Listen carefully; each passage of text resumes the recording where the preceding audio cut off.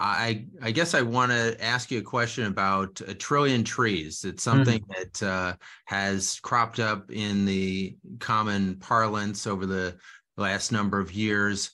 And uh, where are we at in terms of that? And I guess why is that an important goal? Is it going to really make a dent in climate change?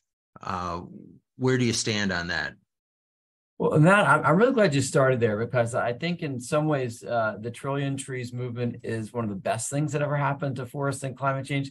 It's also in some ways been one of the most challenging as well. And I think what it has done, what the Trillion Trees concept has done, and for anyone who's not familiar with this, the vision is that by conserving, restoring, and growing an additional trillion trees, so basically creating a net gain of a trillion trees, that we could produce a profound gain in terms of the additional amount of carbon that we could capture and store in our forests. And some projections suggesting it could be more than 200 billion metric tons of carbon dioxide, additional carbon dioxide that would be captured by doing that. And that's based on some really important research that was done globally. And so when that idea of a trillion trees, it's a huge number. It's a giant kind of a moonshot type of an aspiration.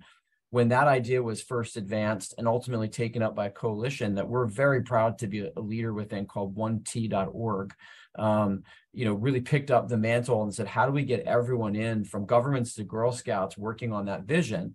The great news was that it really rallied a lot of support and got a lot of public interest.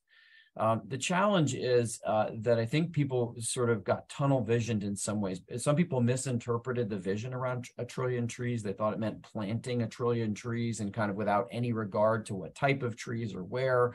I think there are also, because it's a big global vision and it's been a big global analysis, some of the finer scale and quite frankly more clearly defined science around what we need to do, say at the scale of the United States, has gotten lost.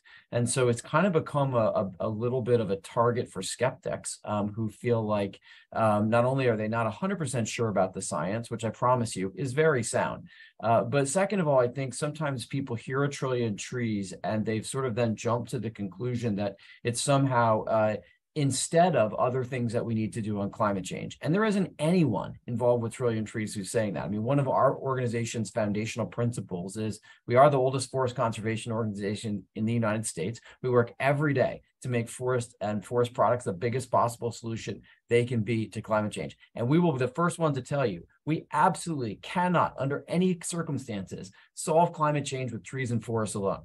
I mean, it's just absolutely no chance. But what's really interesting is all the science shows we absolutely can't solve climate change without contributions from forests as well. And so, sometimes I think the trillion trees idea has kind of overwritten that fundamental principle that we and others in the forest community have worked so hard to say is, let us help, let us do our part. And the trillion trees vision, and that is a metric of progress, is a really nice way to frame that ambition and to bring a lot of folks in to do it. And again, I think 1T.org, this coalition that we've been proud to help support in concert with the World Economic Forum and Salesforce, a number of other great partners, I think has been one valuable tool to rally the forest climate movement.